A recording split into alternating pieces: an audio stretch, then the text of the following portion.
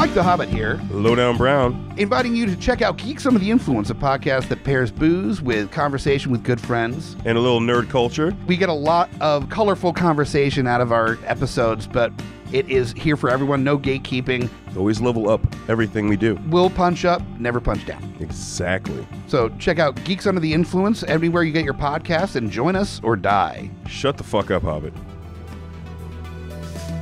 Welcome to GUI Nights. GUI Nights. Yeah, I am Lowdown Brown. With me as always, Mike the Hobbit. this is the tangential side of GUI. This is like so many of those other shows that has the after the show bit mixed with a little bit of Baywatch Nights, so it's a little sexier. It's a little bit after hours. Also while tying it into the previous episode of GUI. So look forward to that too, because this comes out the week after the flagship hour-long episode. So make sure to check out GUI Nights, and when you're done, you can Go the fuck home.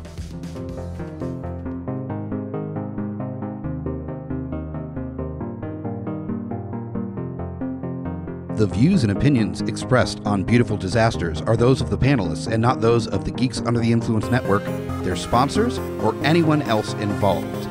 Also, there is going to be a lot of adult language used on this podcast, so please keep your little kiddies away unless you don't care about them that much.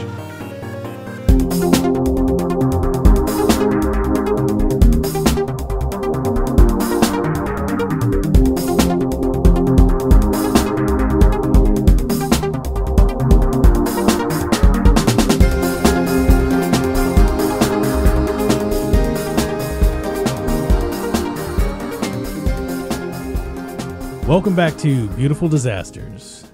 This is our first full episode of 2022. Bam. We had a little bit of a late start. We had a little hiccups. We're going to get into that in a minute. I also started a new job, so it's been a complicated a lot of shit. beginning Yeah. of the year. But we got a great fucking show tonight. Let's get into the panel here. I'm the Grutz, F.U. Hunter. and our guest tonight is Hey, I'm Nick. Nick. Nick has been on the GUI flagship podcast several times. Yep. Always fun episodes. So we're happy to have you this time. I appreciate it. Hell yeah. So I think we tried to do this a few weeks ago, and then We did. Yeah, I think couple COVID Couple of close setbacks. contact shit, and then my body decided to start fucking up, and I was out for like a week. So yeah. yeah, it's been complicated. Life, the universe, and everything got in the way of this episode, but we're finally getting to it. Bam. Yeah. Only 3.5 weeks late. There you go. No problem. Luckily, the movie we're covering was on Shudder and has stayed on Shudder. So And this again is a recent film, yes. 2021 release. This is Prisoners of the Ghostland. What number is this for us with Nick Cage movies? Seriously. I don't know. It's just becoming a thing. I know, like every year, all right, we'll at least do one or two. I mean, but motherfucker keeps knocking shit out that we have to cover his movies. I mean, come Right? on. Yeah. No, we've done at least 2 of his. Right? Fuck, more than that. Willy's Wonderland, Mom and Dad. Mom and Dad.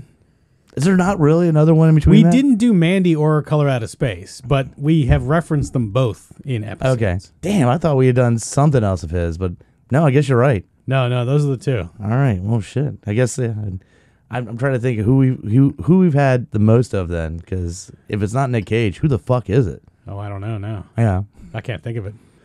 However, I will say that this particular movie definitely lives up to the theme of our podcast. Which, Jesus Christ. for anyone who's just joining us, is Beautiful Disasters. We cover the movies that maybe you haven't heard of as much.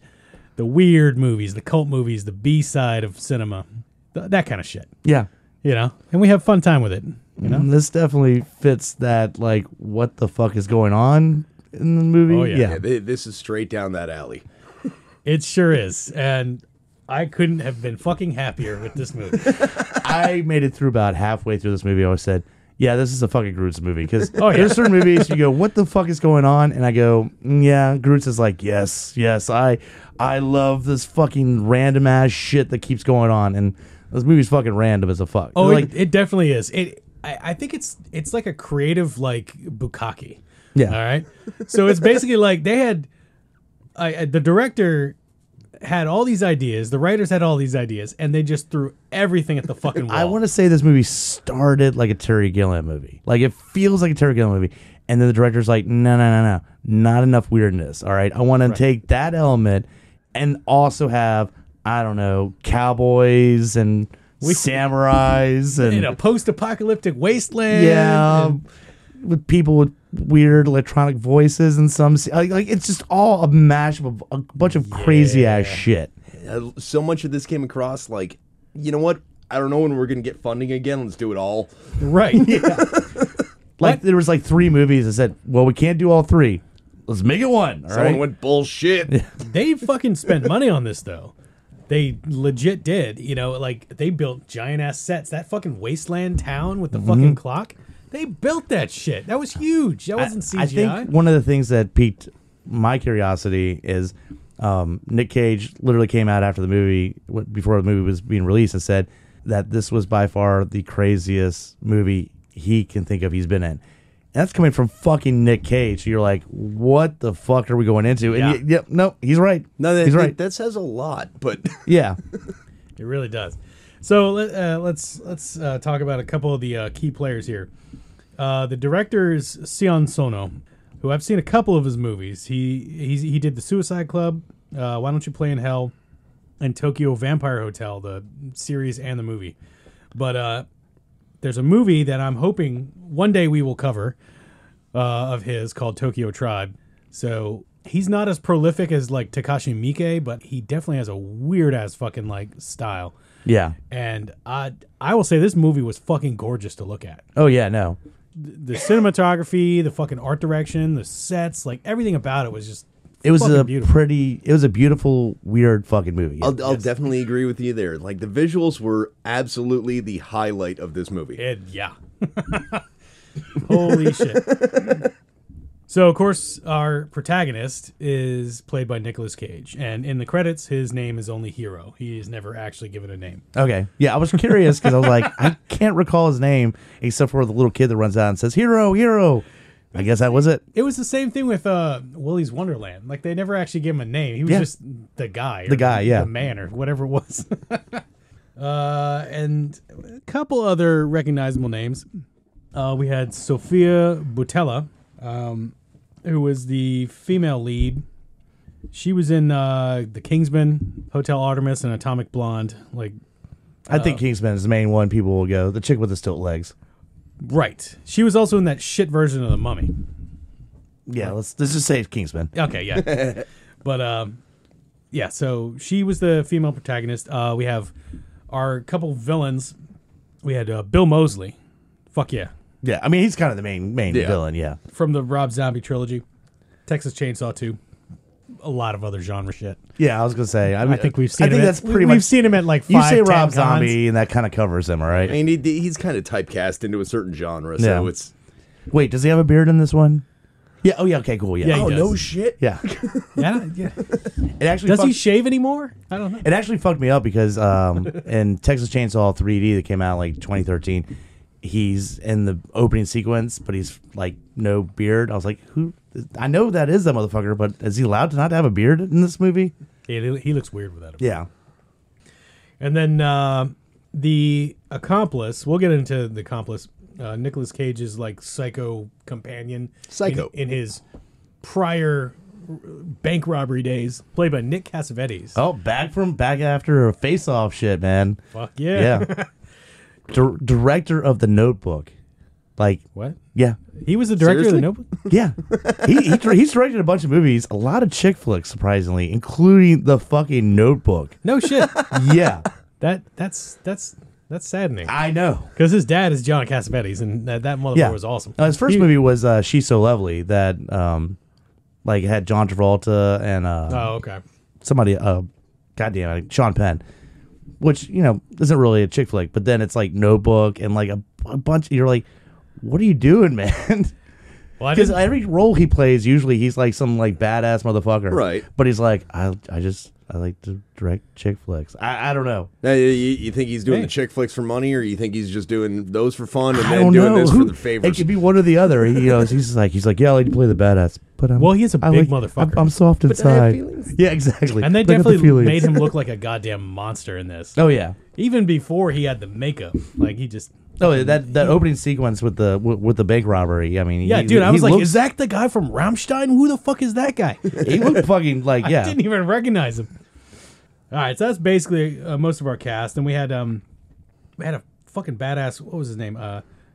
Character's name was Yasujiro. I didn't write down the fucking actor's name like an asshole. Was that like the main samurai? he was like the Yeah. main henchman Yeah. for the governor. He was fucking The executioner samurai. He looked severe as fuck, and he had some skills with the blade, man. What I like about him though is that he was a badass motherfucker, but he always had that face of like feeling sorry for the person he was about to fucking murder the shit out of. You know that face you're like, I'm Yeah. so sorry, but you shouldn't have fucked with me. I'm gonna kill you so fast. But like that approach was hinted on when like his sister was talking to him Yeah. in the movie of just like her being behind the cage and yelling at him, and be like, "I know you only took this job because you're trying to save me, but you realize that he's never gonna let you go, Yeah. so you should walk away from this." And you just saw him getting like such a sad. But even before that, like you know how you have those henchmen, they're like, oh, I want to kill the fuck out of. He's like, all right, who I gotta kill? All right, these guys, okay. Like it always just seemed like he was like clock it in, and then like, all right, well, come at me and I'll cut you in the fucking face. He did a great job at portraying like you're not the seventh person I've killed. Yeah, exactly. Yeah. No, he definitely had the highest body count of anybody in this Yeah. movie. And he never Legit. reacted. He never had that "you want to fuck with me" face. It's just like, all right, cool. True, All right. true. Another day, another day of the job. All right, so I think the only way we're gonna get through this plot is if I Yeah, you As if we explain drop it. acid. I'm just gonna kind of rattle off. I took a lot of notes, but I'm gonna I can rattle off see that. a thing Holy here, a shit. thing here. Anytime you wanna make a statement about what the fuck is going on, All right. this is probably not gonna make a whole lot of sense because the movie is bananas. What's about to happen for the next 30 minutes is probably going to sound like the ramblings of a crazy person that we had some weird fever dream and we decided to tell you about it. That's the movie. Yeah. Yes. Okay, so I need to say this. I've already told both of y'all this, but like the first time I watched this movie, I fucked up and I watched it without subtitles. So anytime that there wasn't anything in English, they kind of left it up to my perception because I don't understand Japanese and I don't understand the slurring that they were just doing specifically for the movie. And it was kind of like I could make enough connections and it was like, okay, this kind of makes sense. I watched it again with subtitles. That was a mistake. You became more confused. I got more confused Yeah. after I watched it all the way through one time, not understanding half of what was being said. And then when I found out what they were saying, it made less sense. Yep. That is bananas. I might actually turn off subtitles if I watch it on my DVD copy next time, just to see what kind of weird experience that is. And just try to forget everything else, and then just like then you can just pick up on the like voice inflections Yeah. and the physical responses of when people are talking and be like, holy shit, that's fucking hilarious. But I can see how that would happen. If that's bananas. Yeah. All right, here we go. The movie opens with a fucking beautiful, like weird blue toned city. They walk into what looks like a saloon / bank. Yeah. There are It's a very festive bank, is the best way I can put it. It's blue walls. Everything is so colorful. Everyone's in weird colored suits. I noticed that everybody seems there's a person wearing all green, Everything's a person all clean. red. it's the only place in the city where everyone's dressed like that too, and it's the only business. Yeah. Yeah, apparently. It's so Yeah. out of place. Like it works because that bank interior is white. So everybody's clothes are like fucking spot on. Yeah, like, it's immaculate. And there's one amenity in the bank, which is a gigantic aquarium of gumballs. yeah, like a giant gumball machine, like that huge. And it's like, what bank has fucking like come in, cash a check, get a gumball? I don't know. Get a cup of gumballs. Yeah, Yeah. I So guess we they have a lot of kids come in. I have no idea. I will say my 6-year-old walked past during that part, and I was like, "Nope, Yeah. you're going this way." She's like, but I want to see the candies. Like, I'm no, I don't know enough of this movie. we don't know what's about to happen. A duo rolls into this bank to rob it. We have Nicolas Cage and his psycho accomplice. Literally named Psycho. Yeah. Yeah. And they roll in. They're robbing the bank. Shit goes a little sideways. A kid is offering Psycho a cup of gumballs. Kid does not pick up on social cues. Dude's holding a gun, yelling at everybody in the bank. He goes, he seems like someone might like bubblegum. I don't like, hey kid, early life lesson. Exactly. Don't approach the dude with the guns yelling at people. He probably doesn't want bubblegum. I don't know. True. Yeah. So we realize later that this is a piece of a flashback. And then we have... Did we, though? Kind of. Yeah, I believe Grutz did. Yes. So then we are transferred to a red town. Beautifully red, where there, it looks like a Western town, but there's Japanese, like... Sort of. It's Western at first. It looks like... All right, it looks like a traditional Japanese town, like a small lake town, except up to a point, everybody's in Western gear, and you're like, okay. But then also people are in samurai gear, right? I mean, Yes. And it's actually referred to as Samurai Town. There's like signs up that say Samurai Towns. Like, but until the first scenes is everybody in town's looking like cowboys, and then it cuts back and they're samurais. You're like, okay. And then we're gonna get to we find out that there's also cowboys in Samurai Town. right. Well, but obviously, who runs Samurai Town? Well, before we get there, all right. This is like the backstory that's going to make sense in 10 minutes. Where that's your opinion. We see our female protagonist, Sophia. Oh yeah, or her Bernice. Yeah. So she's hanging out with some folks, and they end up like running out of town. Yeah, it's like her and with 3 other girls. Yeah. Which, all right, this is where I got confused. Are they captive, or are they just on display and they were like, let's get the fuck out of Dodge? So that's kind of, I wasn't really sure. Oh, God. Well, if you what don't was know, happening. then there's no I answer, didn't know right? if they were like, all right, let's get the fuck out of Dodge or what. But they... It looks like girls' night, but also girls' night, maybe we'll find a better option They get the fuck out than of where Dodge. we are. So my mind went down like such a different like rabbit hole on that like I'll save that for later towards when we get towards the end. Right. The context comes a lot later when you're just like, oh, that's why. Yeah. That's one of the things that like this is one of the parts of the movies that of the movie that almost made sense. And what's hilarious is that in the middle of the movie when we're experiencing like the weird town situation, there's so much fucking exposition that's being fed you, so you understand what people are doing. There's nothing in the beginning, so it's a weird opening. So we go from like United Colors of the Benetton Bank town to like Red Town where girl leaves, etc. And then fucking Christ, all the beautiful art direction. And then we cut to Nicolas Cage getting released from prison.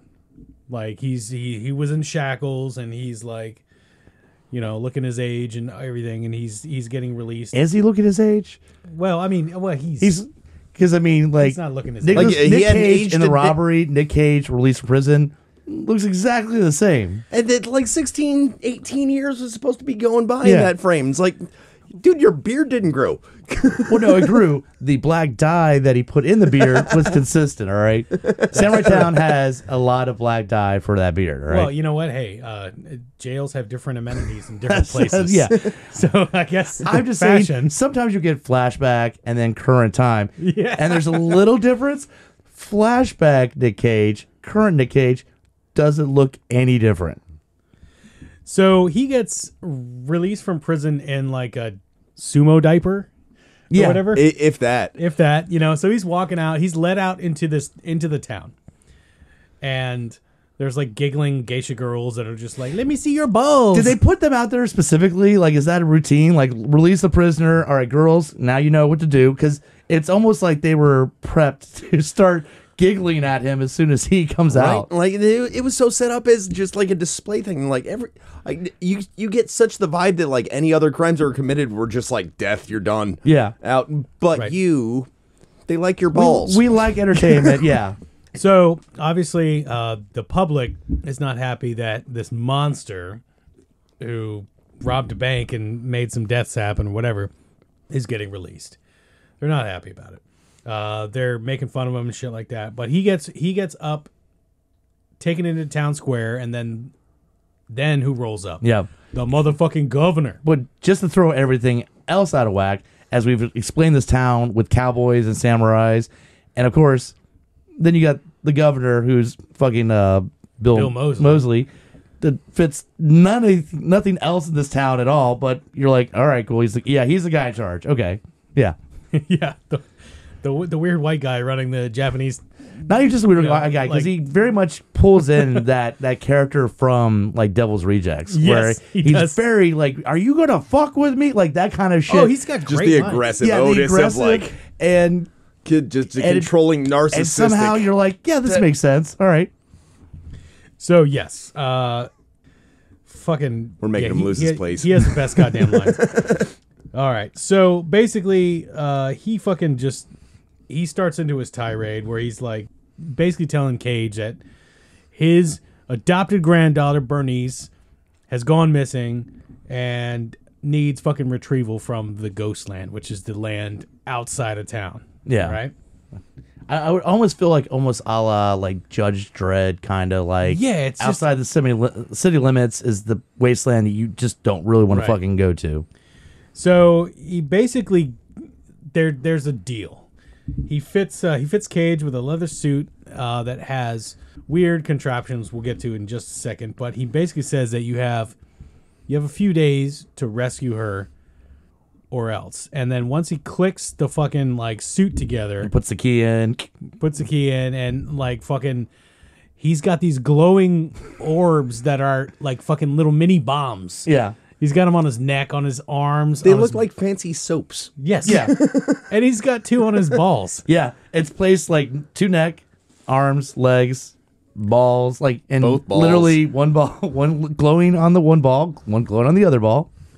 So the basic gist is that he has 3 days to find her and find her unscathed. She has to use her voice print into this Giant contraption. Yeah. contraption in his arm like a Pip Boy. It's funny because like you know? the little like some fucking like It shitty Pip exactly Boy. looked like some. yeah, because literally like the suit looks somewhat modern. We don't know the time period, but Right. and everything looks modern until you get to this giant fucking walkie-talkie contraption on his arm that is fucking just giant as shit. And you're like, looks like It looked like a steampunk iPhone. yeah, exactly. And you're like, exactly. everything else is like miniature sized, and then this giant fucking thing that you like press the red button, like it looks like it has toggle switches and shit on it. All right. So we're getting a lot of explanation here. So he's got 3 days to find her, unscathed. She uses her voice to activate 2 other days that he has to bring her back. But in the meantime, if he gets frisky or if shit gets out of hand, some of these fucking like Little bomb little things. mini bombs are going to go off, and if he fails, the ones on his neck are going to go and pop his head. Now, what is it if he gets aggressive or angry? If he it gets was- horny, what's the fuck? It- Like, it there's so was- many rules. Like, just go, save her. Don't be Yeah. angry while you're doing it. Don't try to fuck anybody while you're doing it. Just get her to say her name and this thing. And as long as you do that, you won't die. Right, exactly. And we're I don't understand introduced- why he can't just be like, why he can't have a hard on? Like, god damn, dude, this is restrictive as shit. Well, no, they flat out said that there was a sensor that detected if he was allowing emotional aggression towards women. That would detonate Yes. one of the bombs. It was like, Yeah. are you fucking kidding me? What the? No, by the way, we should also say nothing on his head or a chip in there, just the suit nose. No, it's a leather bodysuit. Yeah. Like it But it looks. just knows. No, it just knows. It just knows. It's just there. It wasn't like we injected you with a chip that communicate. No. No, Nothing just- knows what the brain's doing. Just the suit will fucking know. It Just will know. the leather can smell your aggression boner. Yeah. Oh, did we mention every once in a while that Bill Moseley's governor does come through the speaker on his set? So just to true. remind him of time Countdowns. and countdowns, That's right. reminders like you're gonna fucking have your head explode. Right? Like they couldn't just put a normal alarm clock on it. Just had to be like, buddy. You got this much time. Like, So, you spent this much time recording this and programming it in. You think it would be like a voice just like, you have 1 day and 10 minutes till, but it's just like, hey, hey, motherfucker, you better hurry up. Time remaining, 53 minutes. Hey, man. Hey, bitch, you better hurry. God damn it. So we get a brief little fucking Motherfucker, you better pick up the pace, god damn it. fucking Where's my granddaughter? we got a brief little altercation here in the town where like some of the deputies are kind of they're not happy with him being released for this task. Well, we I haven't guess. had that is Nick Cage still badass moment because, he's been in prison. So Right. you have to have let's see if he can still hold up his own. Like, he's got the suit on. which but, he does. There's a little fight scene. Yeah, that's what I'm saying. He He gets kinda into it a shows his little skills. bit. The prison for this was also like the crawl space underneath the porch of the sheriff's office. Something, yeah. And then also we get to see like the first badassery from Tag Sakaguchi is the actor who plays Yasujiro.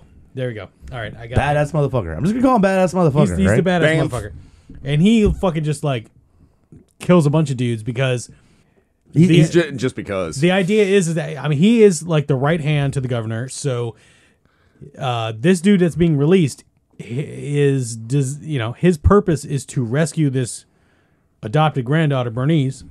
So he's not going to let these dudes kill him. But the whole idea is just to show that he's a badass. Yeah, I was going to say, because they start attacking Nick Cage, and Nick Cage is holding up, but then he starts to get outnumbered. And you know when a motherfucker's badass because he just stands there, and then he eventually like kind of looks like, you want me to do my shit? And then puts the hand on the blade and pulls it out. That's the motherfuckers you got to watch out for. The guys that just run into shit, Oh, yeah. fucking rookie-ass motherfucker. No. The dude that stands there and goes, it's the time, and then pulls the blade out. You need me Those now? are the guys you got to watch out for. All right.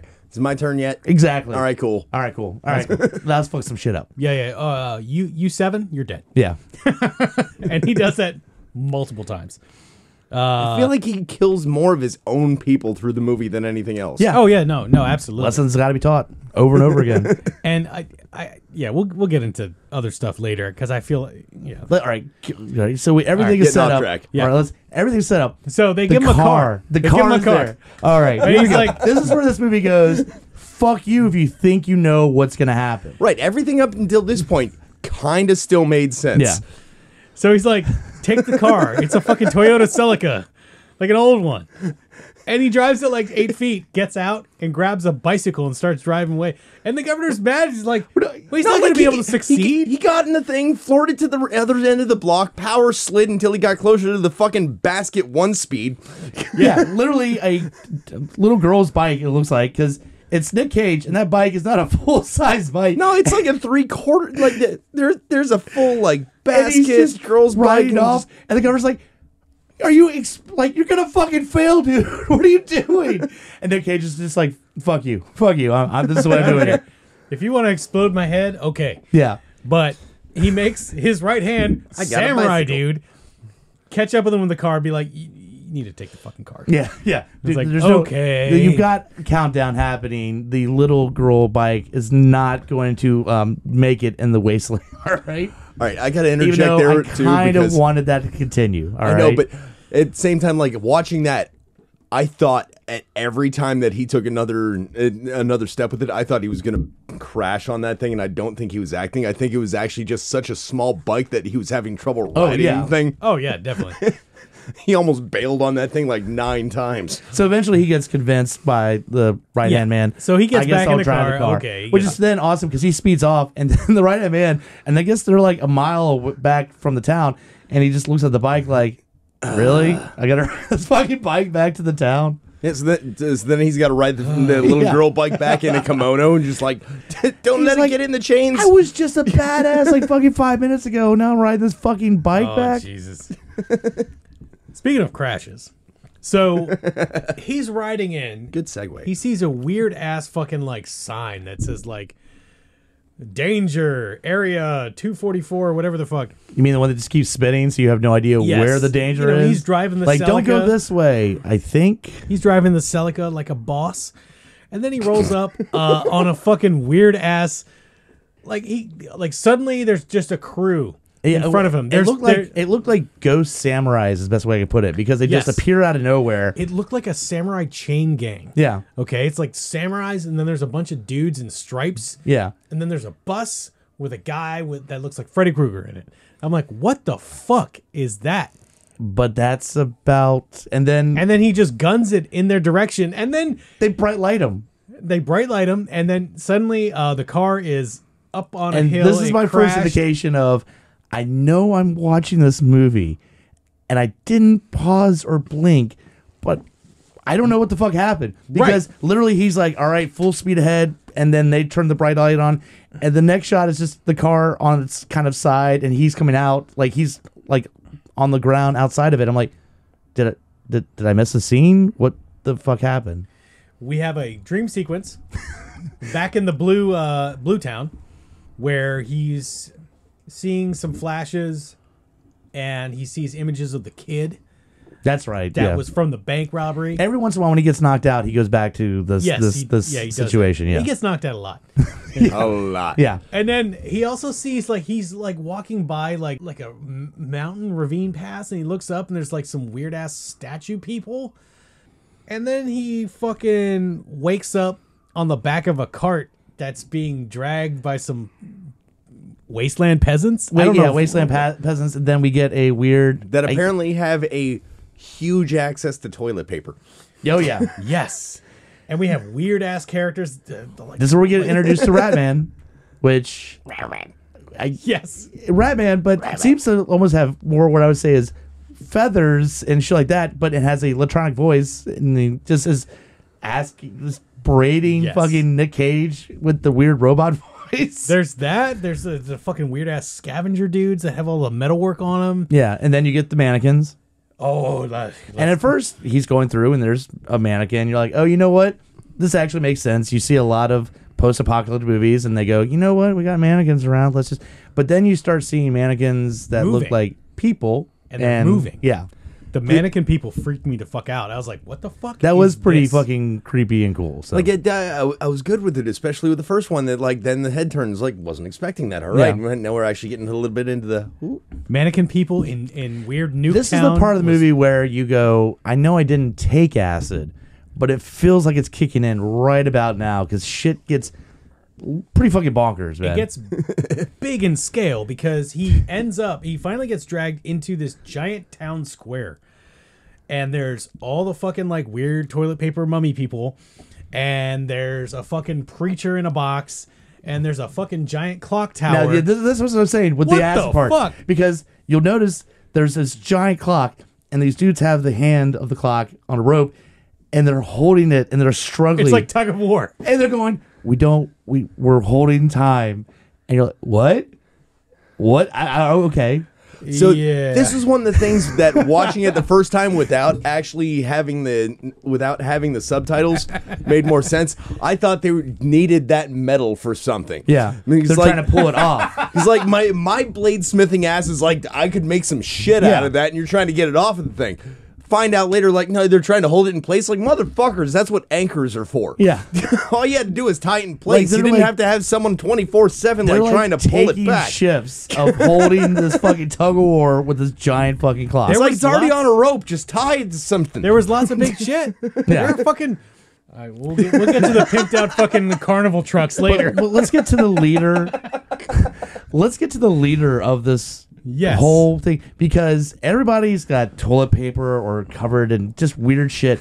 Random plastic bags blowing by like the crustiest library motherfucker comes out, and he's the fucking leader. He's like, hello there. And you're like, wait, what? His name is Enoch. Yeah, Enoch. But this white dude with glasses that like is like, I lead these people. And you're like, how? You're just like this basic motherfucker. Well, this is the weird part of this movie, because this is really some kind of crazy... I guess because he can read? I don't know. This is a crazy person's like nightmare dream, like you said, fever dream. Yeah. Where like all the major characters are like Western actors. Yeah. For some reason. And meanwhile, everyone else is just doing like synchronized like interpretive dance.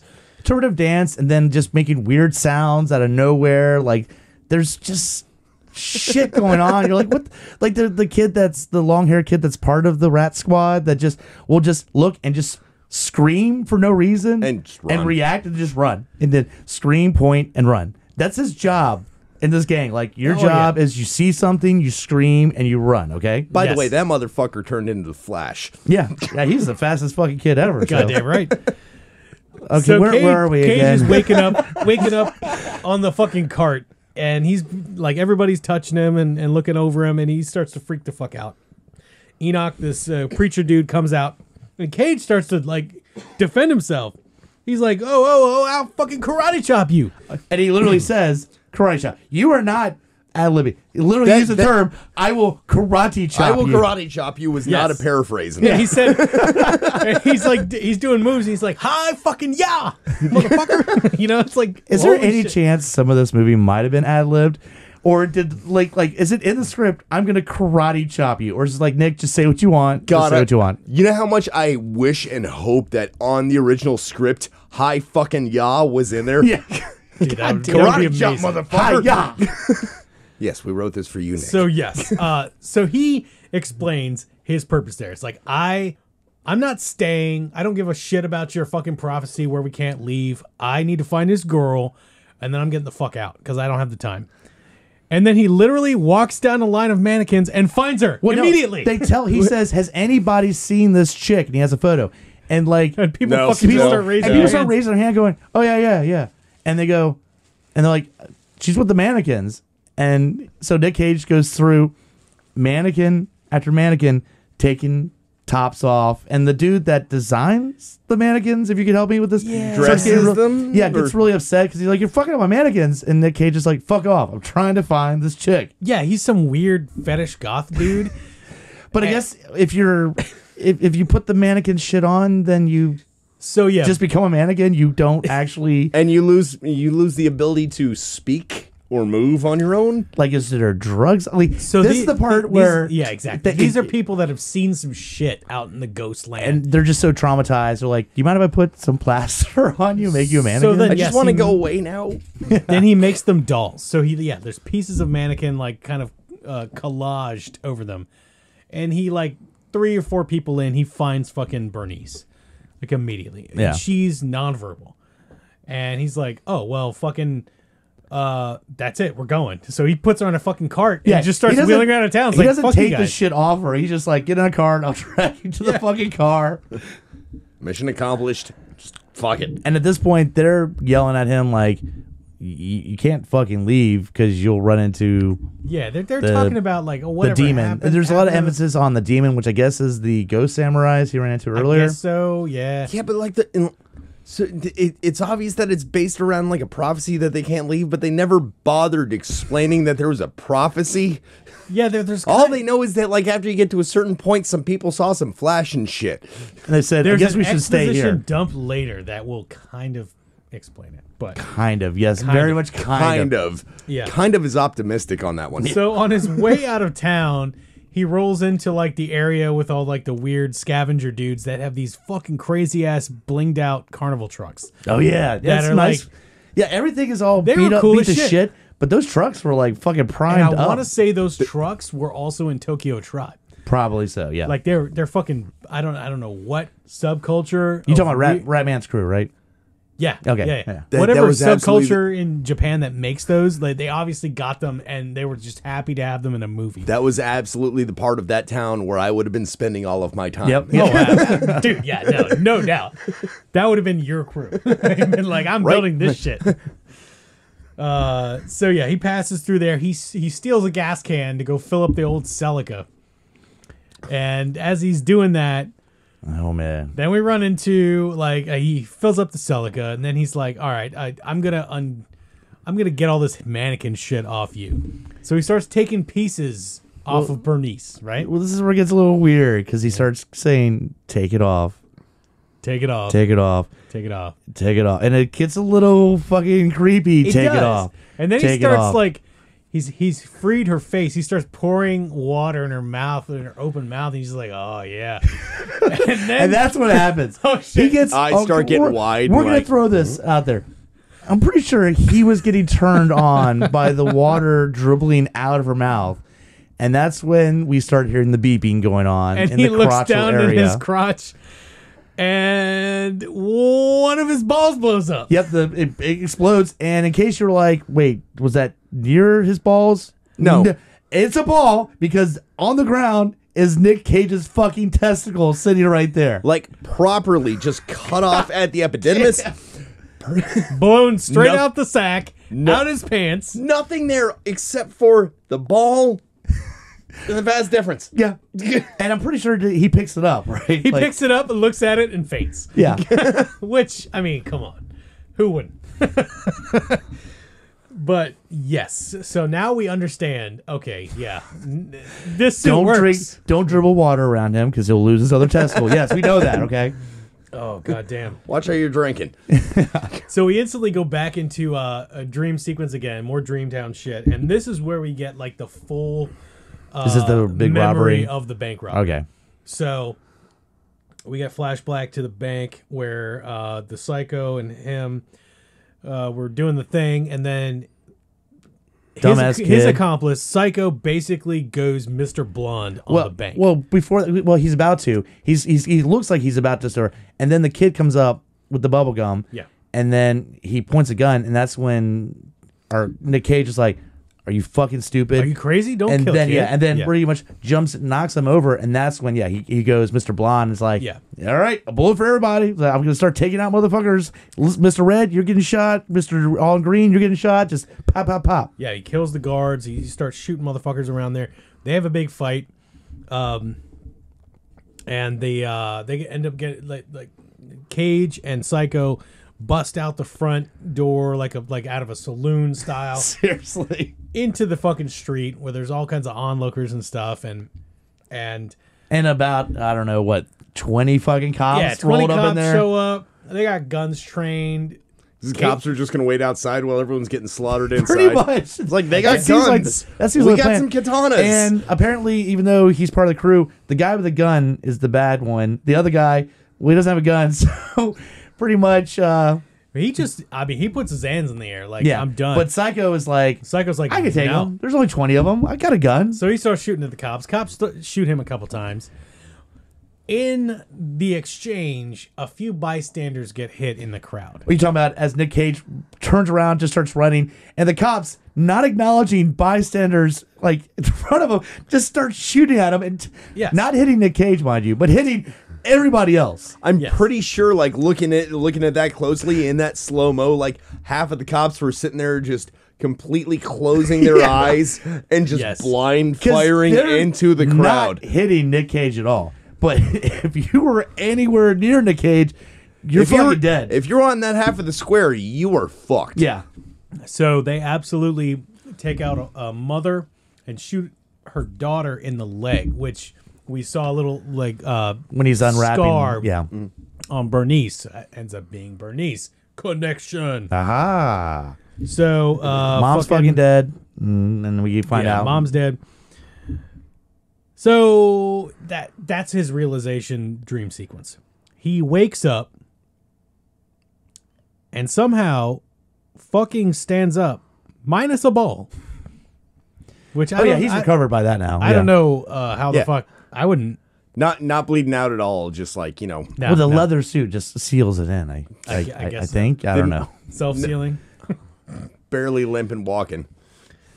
So yeah, he stands up minus a ball, and then almost immediately, Psycho and his fucking samurai chain gang crew of like weird zombie prisoners shows up and kind of attacks, but it's not like a full attack. What's weird because some of them seem to be zombie-like, Yes, and like- other ones are just dudes that are just running up on them.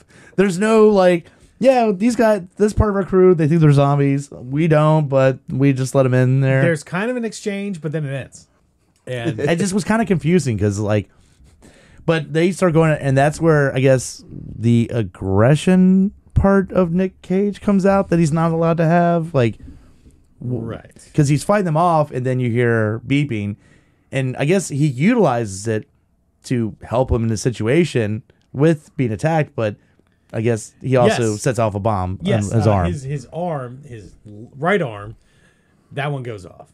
So it fucks up his like elbow, like, and his arm's just dead now. Yeah, I mean, it's just, you can see just chunks out of his fucking arm. But he did take out some motherfuckers with that. So Yes, at least he did. Yeah, that- like 8. Takes out 8 people in like the top part of his arm. know. But, they leave. And then, he's injured again. So I think Bernice ends up bringing him back to the town. Yeah, they this come back to town, and that's where, or the wasteland town. Yes. And that's where then it's like, all right, we got to get together.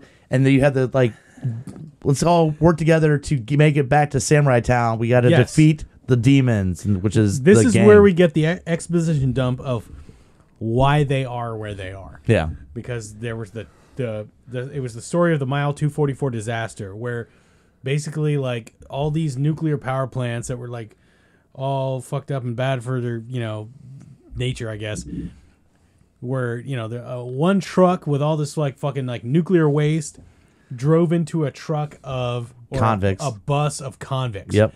And exploded Pretty much like the same from Fast and Furious, except nuclear and waste. gave in the them middle. all scalding atomic disease. Yep. Is what they said. Yeah. I was like, okay. And- While this is being told by like a full choreographed crew of 10 or 12 interpretive dance Yes. Yes, children. and they have like It's drawn a lot. art that is displaying it. So it's like this.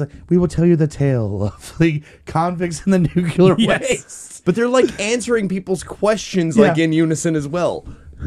It is very well produced local theater, Yeah. honestly. They've had some time. Yeah. And in the meantime, Bernice has gotten her voice back. And Oh, she had disarms, to. She and had to, disarms his 3-day head popping thing. So he gets a couple extra days on his explosive. Which again is craziness to them because when she comes back, those mannequins they never fucking talk. She's not supposed to talk They're anymore. like, how did you find your voice? Like, it's in my throat. Yeah, I figured out where it was. So after that weird ass scenario, we have a short sequence back in Samurai Town with the governor where he is trying to like rally everybody and like be the man. He's like, bring me America, make it rain, and he's like throwing around dollar bills and shit. It's really bizarre because obviously he's like, come on, let's make this America. Like he's like, Suddenly Samurai Town turns into like the strip club Yeah. on its worst night in the middle of like Tallahassee. He's like a Yeah. Texas like oil tycoon that is just run into this Japanese town. It's like, come on, bitches, let's get to go. Let's this get it is going my on. place now. Yeah. And there's one she sasses him. You can't sass him. There's a few things you can do, but you don't sass. That's right. And he wants to make a lesson out of the sassing. Right. Well, this was also the one that was instrumental maybe in springing or getting Bernice out of town. So he has, of course, his right hand. Goddamn. Yasujiro. Keep having to look at it. I just want to call him badass motherfucker. I don't know He's why we badass had to give him that name. Bam. Well, that's the name. But yeah, no, he has him fucking like do the whole like samurai head choppy deal, and it's very dramatic. Very dramatic. It's a you nice don't. I don't think you actually see the head. There's the what's on her, like the flower or He something. places a rose, Yeah. like Which like is kinda in her cool. kimono by her neck, and then of course the rose comes off. What bothered me about that scene was like the other guy that was sitting there like holding her in place, like never moved his hand from her shoulder. So you wanna And see it's some like, fingers, man? Like Yeah.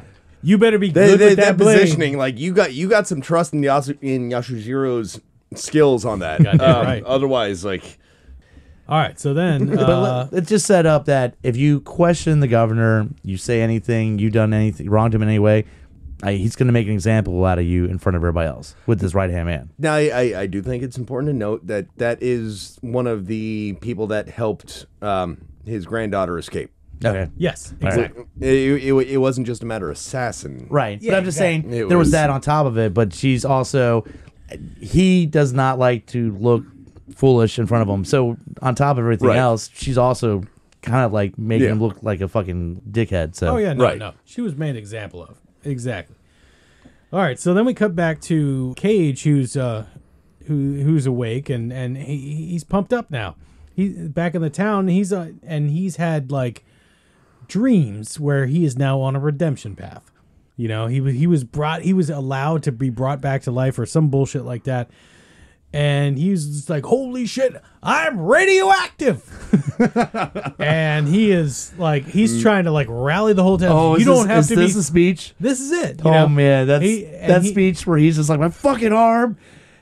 And then he goes full Cage. Yes. And he goes, my fucking testicle is gone. Like, and the cageness that we were waiting for. Yeah. Testicles! We're all going home or whatever. You know, it's like, holy shit. Okay.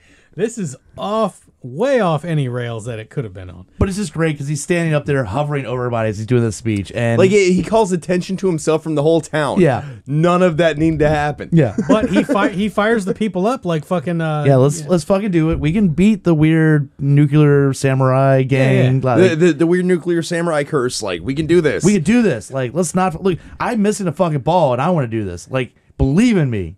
He's bravehearting the fuck out Yeah, of he those is. people. You know, he's just like, come on! Look at my ball. So then we cut back to Yasujiro, badass motherfucker, and he's walking the streets of fucking Governor's samurai town. Now, I think this is only what I think could possibly be happening, is that there are roving crews of samurai dudes that really don't like the fact that they're letting out like convicts and shit, and they just have a bone to pick.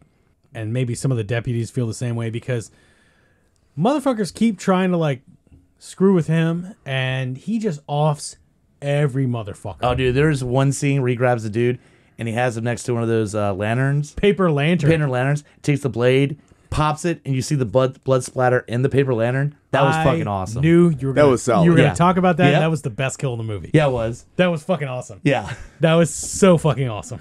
Yes, exactly. I had that written down too. Yeah.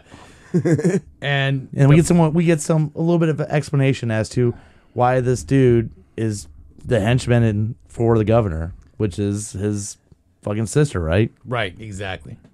His sister's like, you're just doing this so I'll get out or whatever, like, which I'll be honest is cool, but like, I don't know if we really needed it. It's just kind of like it's like a redemption thing for him, just so you know. Like, yeah, I know you can kind of tell he was a little bit kind of guarded, and he doesn't seem like the kind of fucking prick that would work for the governor.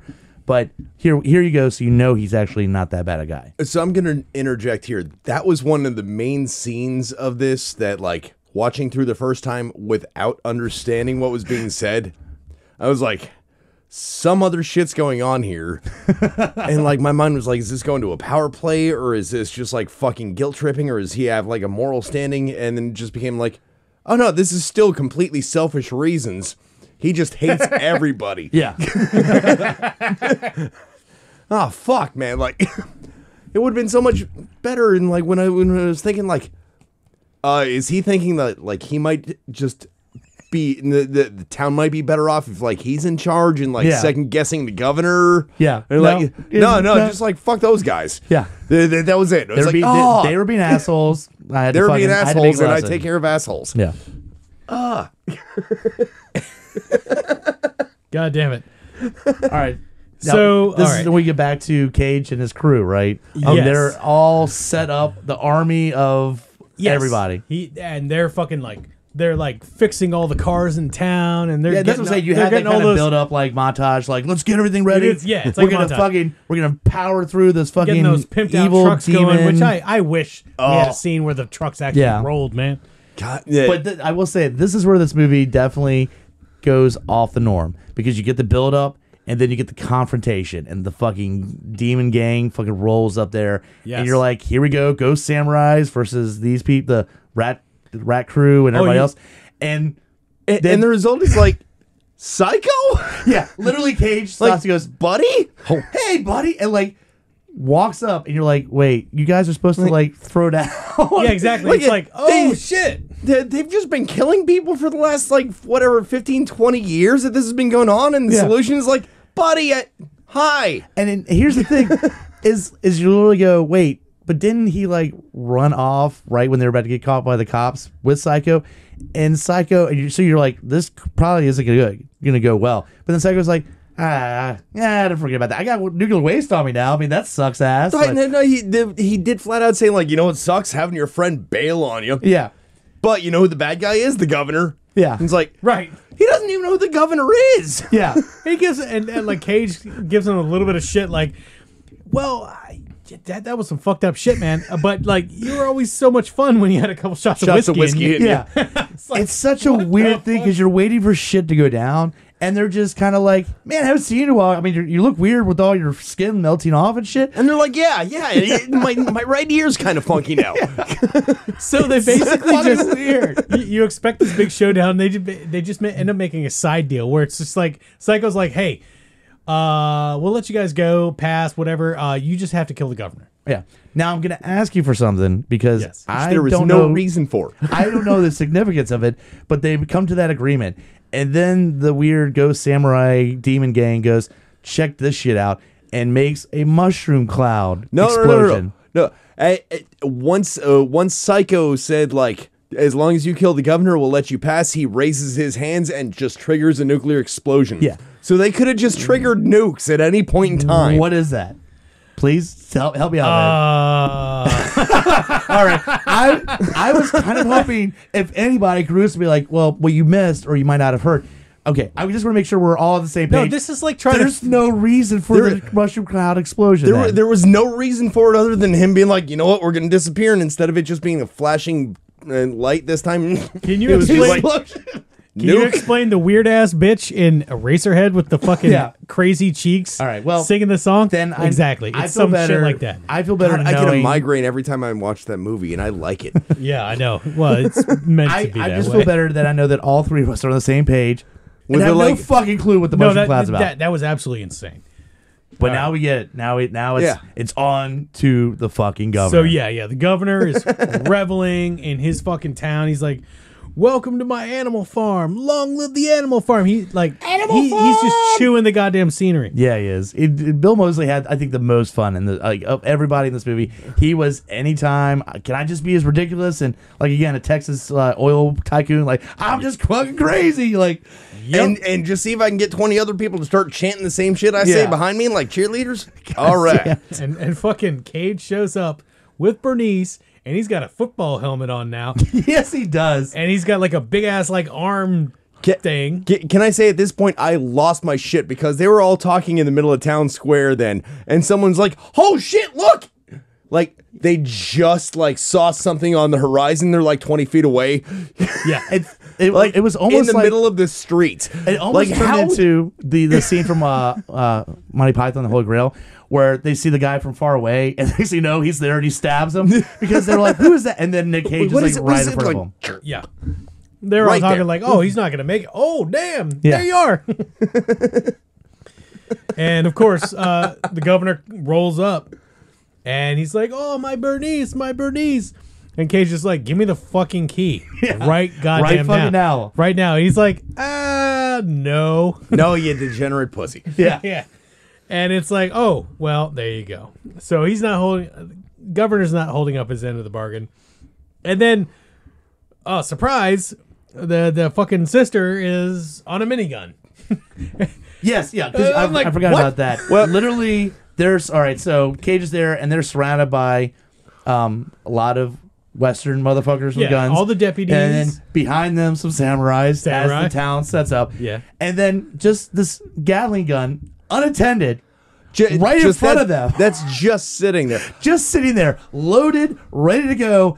Directly, if you say someone were to jump on there, quick access to just It's mow not down pointed at everybody. the gate. It's pointed at the town square. Yeah. But I Very will. disorganized with how they're placing the Gatling gun. All right. I will at least say, like earlier in the movie, when she started acting like she was a little bit nuts, everyone's response was like, "Here, play with this robot," and her response was like to grab the robot's arm guns and be like, And which I think right before this town scene, yeah, you get a quick preview and she's like beep boop beep boop beep boop. But, yeah, so Yeah.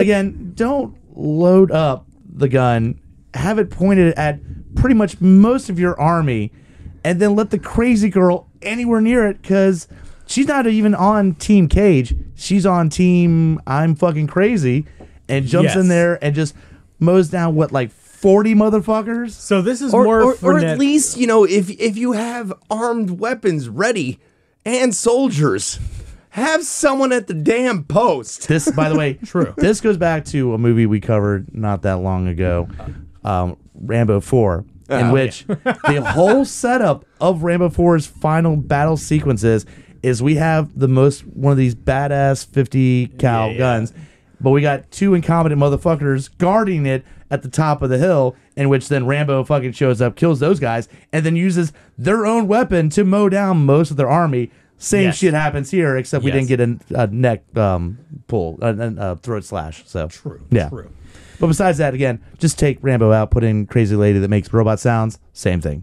So we get the most frenetic sort of like end sequence situation.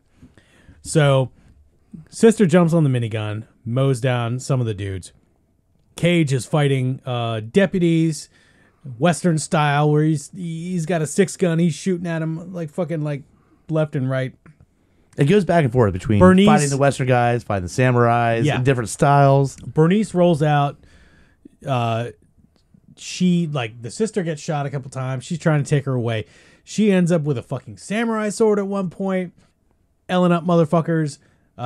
She kind of had some skills. I was kind of shocked with that. Badass motherfucker, Yasujiro. Like, you think they're going to square up, him and Bernice. No, he walks past her and fucks up a bunch of other samurai.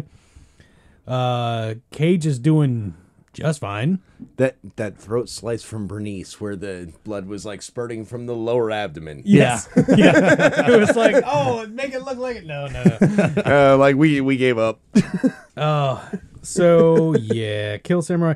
And then of course we get the Cage reveal. The Cage reveal where like someone's pulling on his hand. He stabs somebody and his hand's stuck in the guy. Yeah. Or at least what we thought was his hand. And then he pulls out. And he's got a fucking samurai sword. Yeah.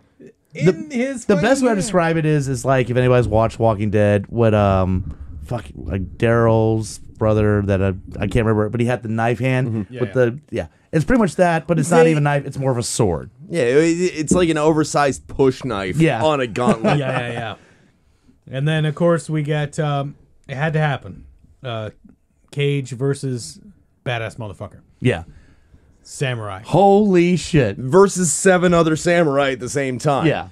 Which that they're both fighting while fighting each other. Exactly. And badass motherfucker stops trying to kill Cage and kills all the other guys. Almost as if like fuck these guys anyway, because like I'm not technically a bad guy, but also I can't deal with you other motherfuckers. I need to be one-on-one, exactly. Right? And then so they take him out. Holy shit. This is leading to the single best line of the movie. Yes. You talking about when it's one-on-one and they're back and forth as you would have. Cage has his sword arm. Dude has his sword. They're fighting. Back and forth. It goes back. Cage punches him a few times and then kick to the crotch. The ball kick. Retaliated with a punch to the crotch. Yeah.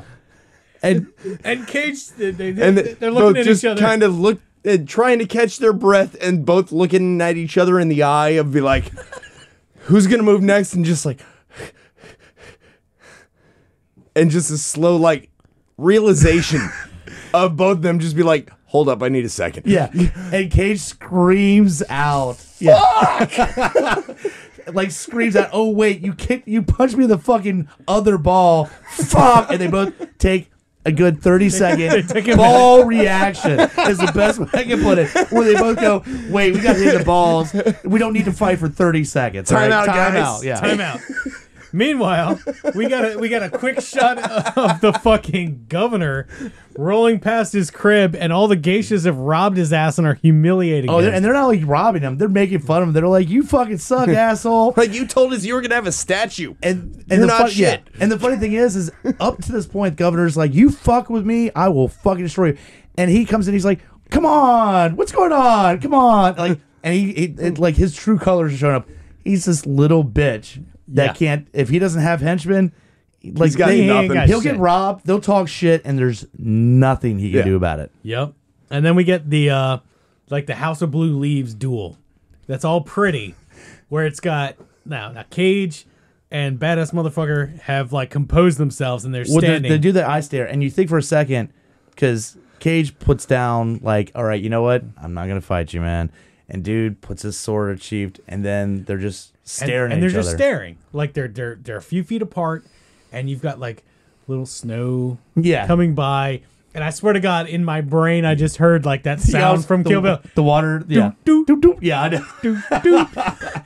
And There's almost a hint of like maybe we should just go after the governor because that guy sucks. It's what I thought was going to happen. I will Honestly, say yeah. the direction this movie takes a couple of things, and you go, okay, it's probably going to happen. And it goes, no, we're not going to do that. that's And- an honor thing. yeah, You know. But they both put their swords away, and then immediately go, nah, fuck it, let's go to the death, and go pull the swords out, and then start going at it. And Cage does some quick dodge movement, and then Which, fucking, man, if I could ever pull that off while actively missing a testicle freshly. Exactly. Like, it was a straight, like, superhero, like, knee slide with one leg back. It was like, Yeah, that was something. It was pretty unbelievable. But you know what? He did win.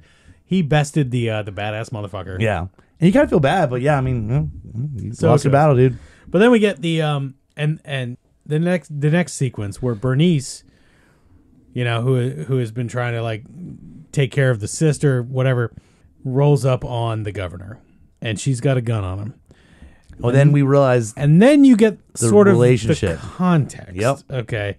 So in the dream sequences, her mother was shot. She's shot in the leg, and there's a guy.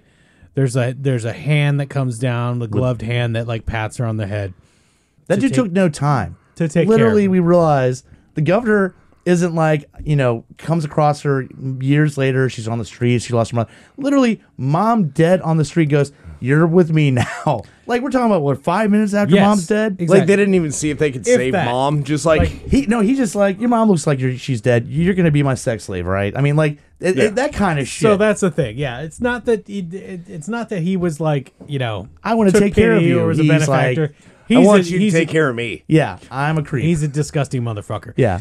And obviously that is completely apparent in this exchange where, he's basically pleading for his life or not pleading, but he's just like, yeah, you were never worthy, you slut, blah, blah, blah. Yeah.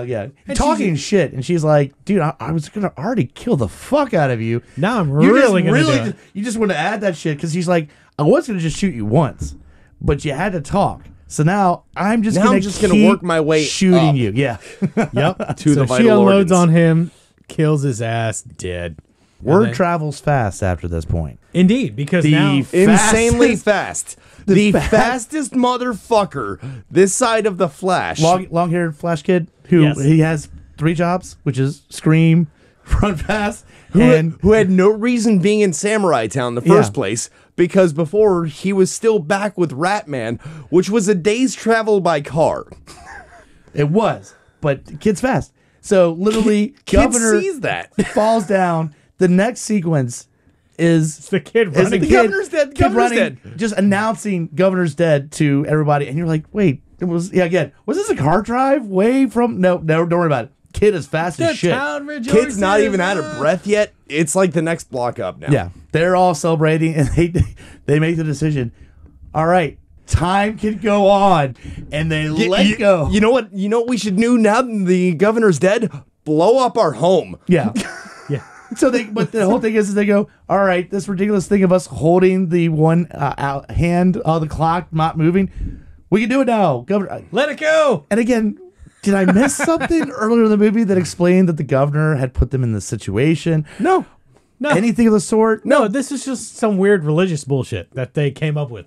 That just the governor's dead, so it's a good guess. sign. I guess, of but the time governor's dead can- means they can change their lives and their prophecy is different. I Well, have like, fucking no idea. I was gonna say, Like, come on, it's interpretational shit, man. Earlier in it, like it was still like kind of unclear to me of like if this was supposed to be set in like just this area that got contaminated by the fucking nuclear waste was like the wasteland, and then everything else outside of that area was still safe, and Yeah. like that was just being stuck there. But yeah, no, it made no sense. But they were just like, fucking, now we can just let time These go guys, on and these blow guys everything have up. been for who knows the length of time that they have been like with the rope holding that fucking clock from continuing Because no for one fucking years. put an anchor and down. then they're heard by Little Flash that Or, the like- fucking the governor's dead. And they're like, all right, well, it worked. We did it. We can let time start it up again. we Fuck. can go.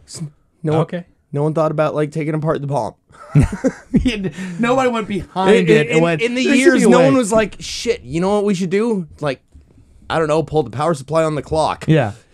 But apparently the clock, all it takes is to get through 1 full minute, and then it just fucking explodes. And they're all like, To- fuck, we have 15 seconds at any point in time. Like,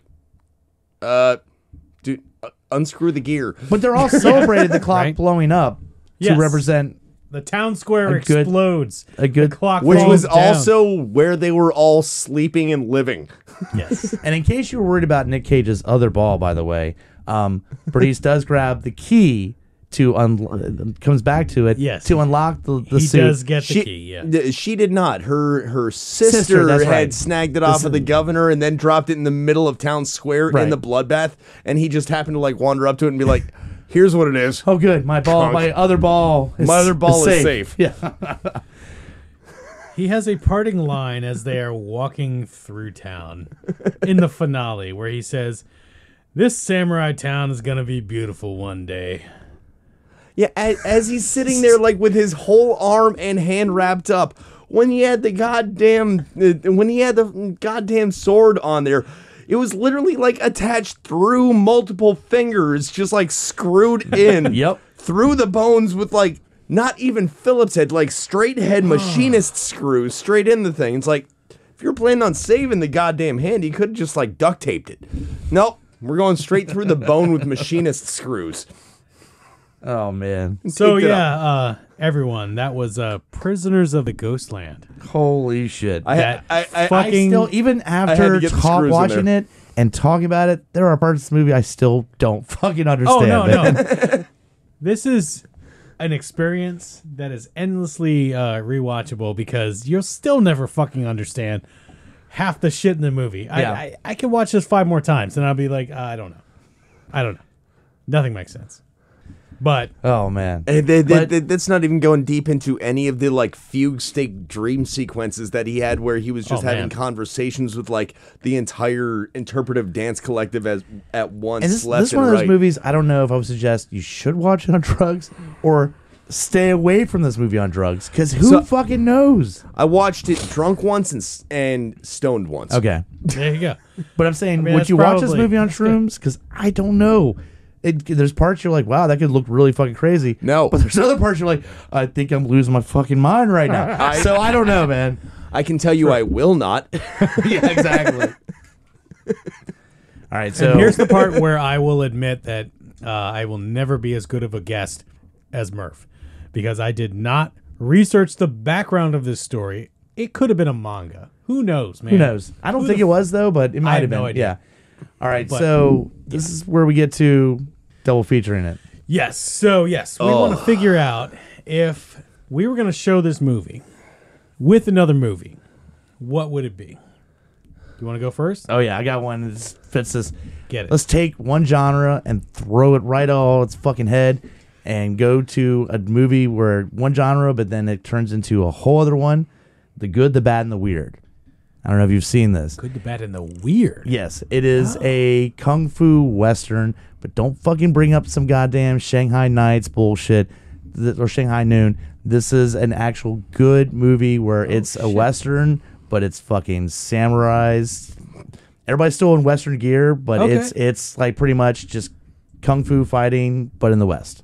So I remember like there was a Takashi Miike movie called like Sukiyaki Western Django, but I have not seen what you just talked about, and I want to. yeah, it's worth checking out. It's fucking bonkers.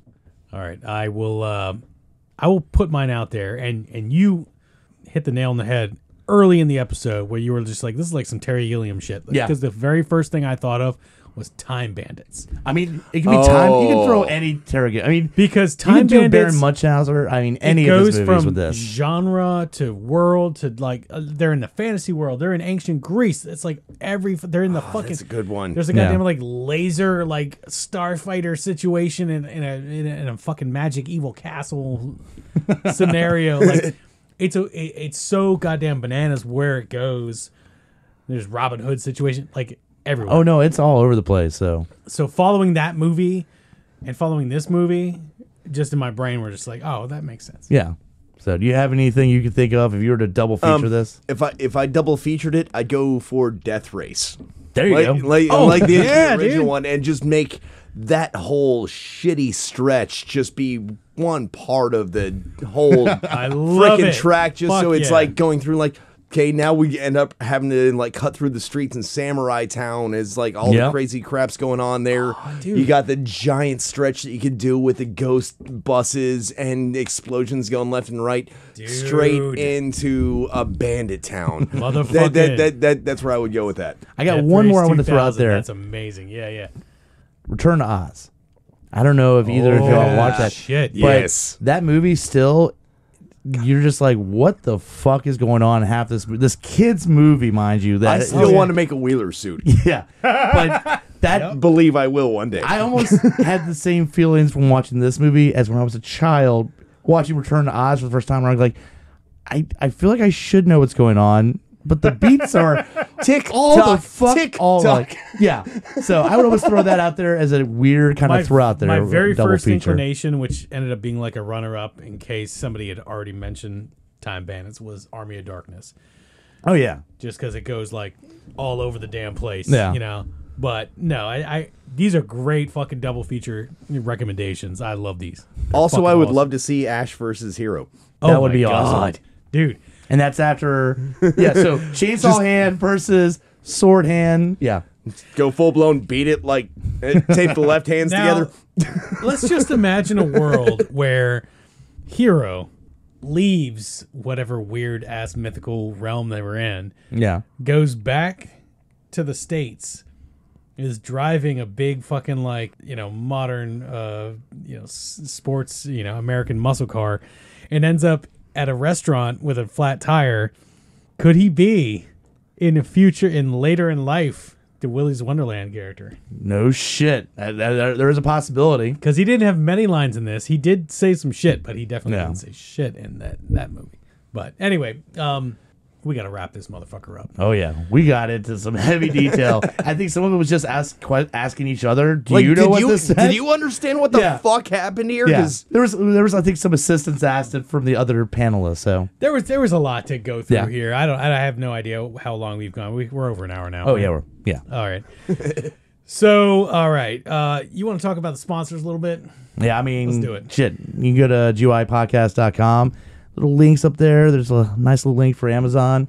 Click on that link. Go shop like you usually do. But shit, helps us out a little bit. Get a little fundage, equipment, I don't know, sometimes alcohol, things of that sort. But just help out the podcast. Fuck yeah.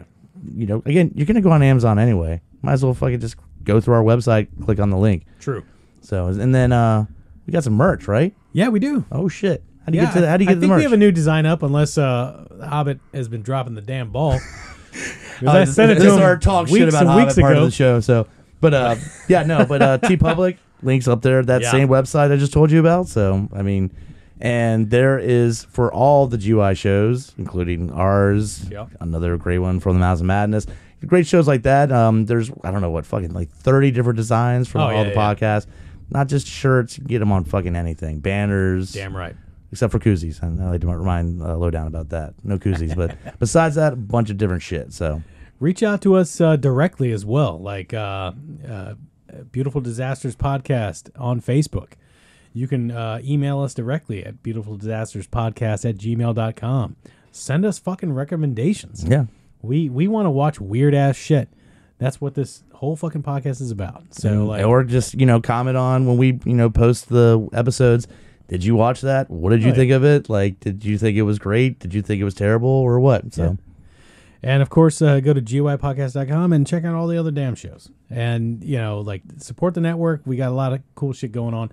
So I do want a couple quick thanks. I want to thank Patrick DeRoche for fucking amazing music that we've been using the last couple months. We've used his songs Detox and Move On for the intro and outro. You can find all of his stuff on YouTube. And Nick, of course, you are very well. I am well acquainted with Yes. Patrick. I've been playing with him for the last 19 years. God damn. Right? Has it been that long? Because I've been seeing... It has. I've seen Synthetic Nightmare shows like 2 singers ago. Yeah, or something. It's been a while. It's been a while. Yeah. I started playing with Patrick in 2003. We're still making music together now, and at this point, I probably have a backlog of I know the last time I actually compiled it, it was over 900 songs that we hadn't even touched yet. Because he's just a machine, and he's just happy to see people using his stuff. He's got a Bandcamp up now. He does have a Bandcamp. He does have Bandcamp up That's now. new. All right, I'll have to put a link to that. Yeah. So you know how you said before, you knew that he put up a couple albums. This is a different one that he just put up a whole nother set of 12 to because because he'll write an album a week, and he's just happy to see people using his stuff. He is prolific, and he's one of my favorite quality weirdos. Yes, he's an awesome dude, and I love working with him, and I love seeing it whenever anyone uses his music because by extension it's mine too, because everything that I do is with him. Nice. So I got to thank y'all for using that and giving him a little bit of publicity. He's one of my favorite people in the world. He's absolutely my favorite musician. I've been lucky enough that I've gotten to play with my favorite writer for the last 20 years. Fuck yeah. So we love thank you for that. Yeah. And I hopefully we get to see you guys play live here sometime soon. We're in this time where the last pandemic situation has started to subside a little bit, Things are starting to happen again. There's shows that are opening up. Yeah. It's getting a little safe again. So I'm looking forward to hopefully sometime some synthetic here soon. We're going to get to actually do a little bit of Ash and Ember this week live. So ooh, nice. That's going to be fun. That's me and Patrick's newer project that Will from Synthetic is also in on that. So fuck yes. That's going to be fun. We get to play out a little bit for the first time this week. So kick ass. Yeah. All right, so I think that pretty much wraps it up. Yeah, it does. So all right, Nick, thank you so much for being on the episode. Hey, thank y'all for having me. And thank you for listening to all of you guys. I've been the Grutz. Have you honor. Take care.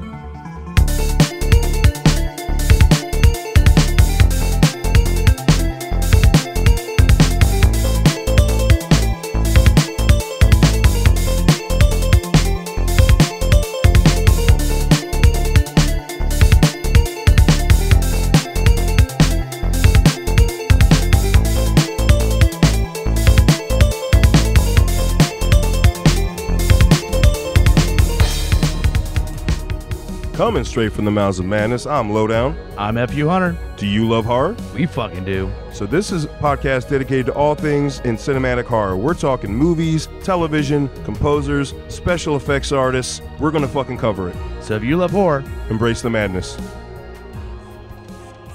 In a world with too many reboots and remakes, two men will stop at nothing to make it even worse. Join Mike the Hobbit and Tondi as they play by their own rules while pitching new takes on some of your favorite and least favorite films and TV shows. What podcast would dare to bring this upon the world? This is Smack My Pitch Up. GUIPodcast.com